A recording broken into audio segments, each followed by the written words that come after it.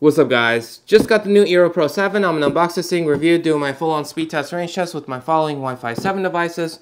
I also have the iPhone 16 Pro Max, which is a Wi-Fi 7 device. However, this cannot go as fast as these two, and I've made a separate video comparing the phones to each other. So it has nothing to do with the Eero or any other router. It's really just a limitation on the iPhone as far as I can tell.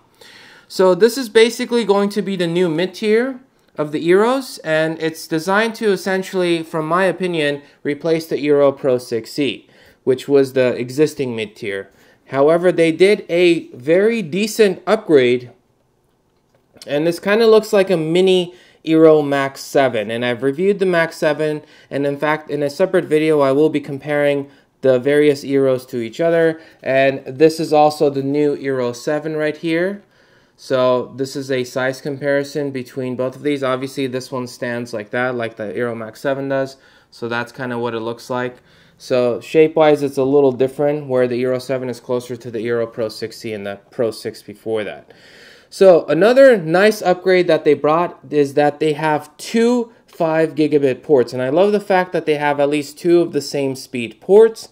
So we also have the factory reset, and it's powered via USB-C, and they are auto-sensing ports, which means no matter which one you connect your modem to, it will figure it out and know what to do with it. And both of these Eero Pro 7s are exactly the same, which means no matter which one you connect to your modem and set it up that way, that one will become your automatic main router, and the secondary one will act as an access point, no matter which one of these two you pick. And in a separate video, I will also do a setup guide to show you guys all the various ways you guys can connect this mesh system. And on the bottom, we have some extra vents right here, and we have some more vents on the top. And again, it's really like a mini Eero Max 7. So they have the USB-C power supplies. I also love the fact that it's USB-C. Now, Eero does recommend you use their power adapters and not just any USB-C adapter, just as a heads up. And then we have the 27 watt power supply right here. It is 100 to 240 volts, in case you guys are wondering. And then we have a very nice braided category cable. It doesn't say what category it is. However, at this distance, these cables should be even a Cat 5 cable at this distance should be able to get to 10 gig speeds, assuming you have the necessary hardware. So this cable should be able to get to the 5 gig speeds. And then we have another power right here. Let's get to the testing. So I set up the Eero Pro 7 as my main mesh system, and I had zero issues setting up, no drops, nothing like that, nothing abnormal. Did all my speed test range tests, have all those numbers right here. And I also did a separate video where I actually tested the wireless backhaul node. I will go over some wireless backhaul numbers in this video, but in the other video, I actually connected my Mac Mini to the wireless backhaul node via Wi-Fi and also via Ethernet, because even though it's in wireless backhaul, you could still use the Ethernet ports, and in fact, it can actually go faster that way, assuming you have the capable hardware and your internet speeds are fast. So assuming everything's right, you can actually get some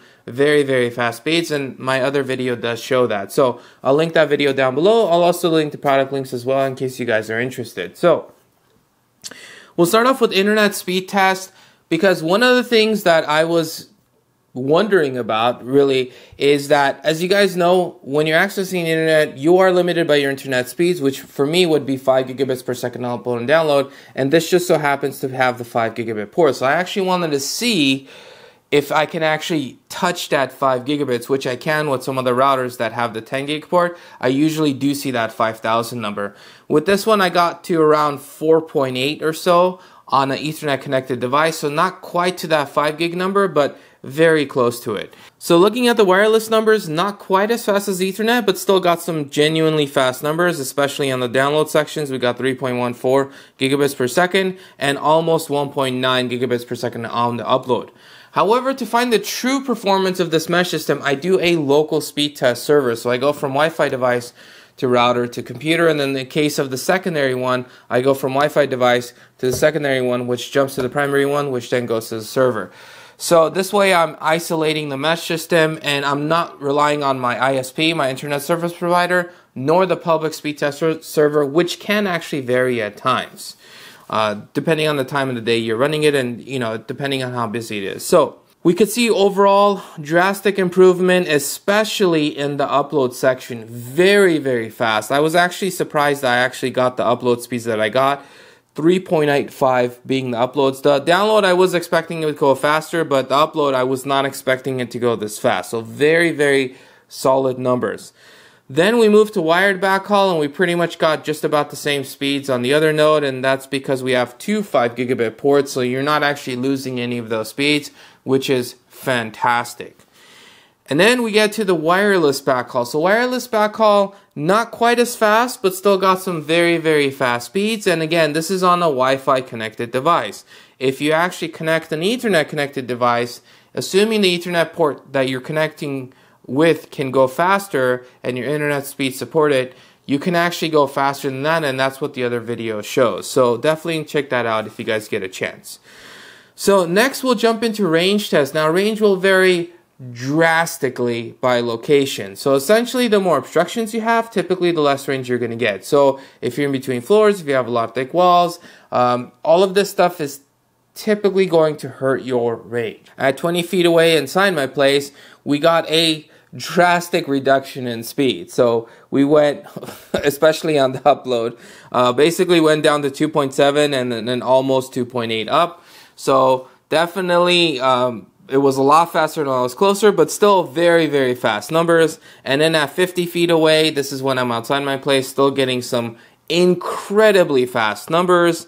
And at 100 feet away, this is when I'm actually across the street and still getting some very usable numbers. Obviously a huge drop from where I used to be, but still very, very usable. And I do cap my testing at 100 feet. So in theory, this can actually go faster than that. I mean, further than that.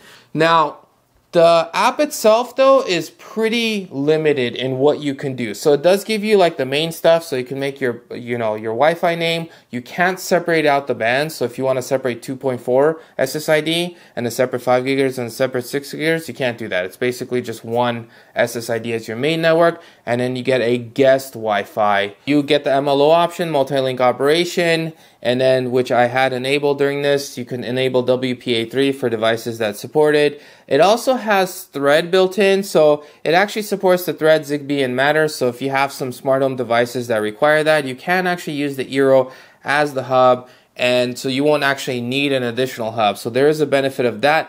However, the downsides are that if you want parental controls, it does offer parental controls, but it does require a separate subscription. Now, in the separate subscription, you get some additional stuff with that. However, it does require that separate subscription, so do keep that in mind. So, with all that said, is it worth getting the Pro 7, and who is this for? Well, right off the bat, the Pro 7, they did a fantastic job, and I love the fact that there's two fast 5 gigabit ports, which is a massive improvement over the Eero Pro 6e. Now, I did like the Pro 6e generally speaking, but one thing I was not a fan of is that it had a 2.5 gigabit port and a gigabit port. And this thing, I feel like Eero really listened to the people, and they gave us two 5 gigabit ports. And even the regular Eero 7 has two 2.5 gigabit ports. So I really like the fact that Eero kind of concentrated on performance and really delivered on those numbers. So it is a solid mesh system. But let me know what you guys think in the comment sections below. Are you guys planning on getting one? Do you have one? What's your experience with it? Thank you guys for watching, and I will be doing a comparison with the other Eeros with the Pro 7, so make sure you guys subscribe. I was going to say smash that subscribe button, but I just said subscribe. Anyways, thank you guys for watching, and I'll catch you guys in the next one.